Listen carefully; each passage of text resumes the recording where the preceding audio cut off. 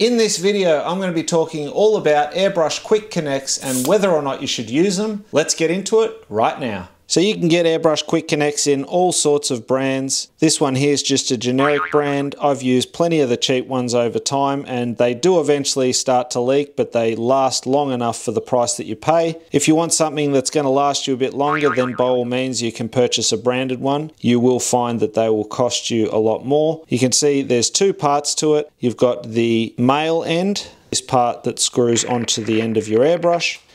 And then the female section, which has a sleeve, you've got the other end which will screw onto your air hose. So as an example here, you can see I've just screwed the air hose onto my airbrush. Air's pumping through and it's ready to go. Now that's fine if you're just going to be using the one airbrush. By all means, you don't necessarily have to run a quick connect. But let's say you want to switch your airbrush over and you're not wanting to run a manifold. Then if I now unscrew this, you can already hear that air leaking out.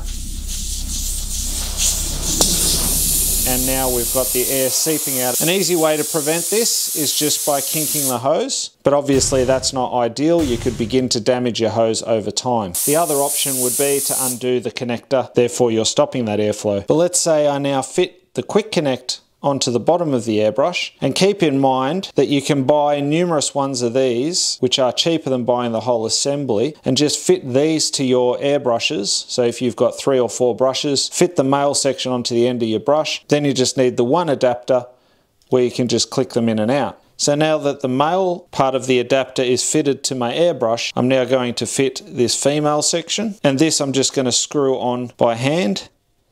If you wish, you can also put some Teflon tape around the thread to prevent any sort of leakage. Make sure that's tight. And this is the real beauty of running the quick connect.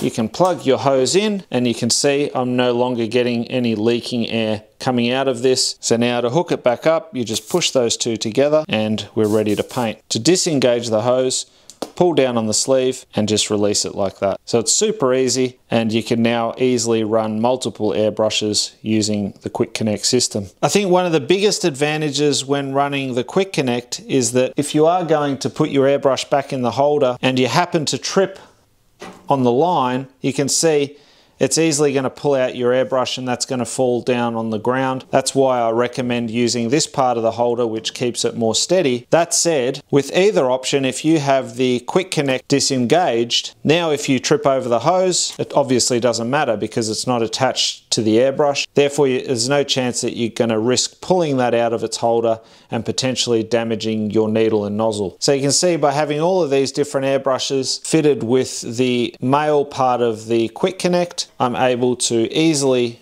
pick whichever one up, hook it up, and I'm ready to paint.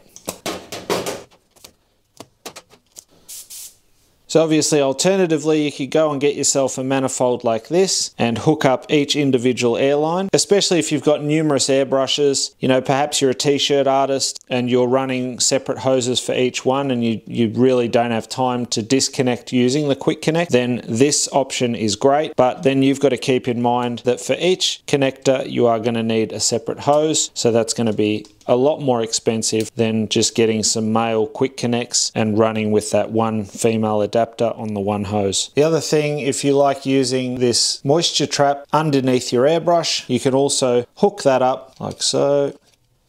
Again, go finger tight, then get the male part of the quick connect, screw that on, and then you can plug female in like that, and you're good to go.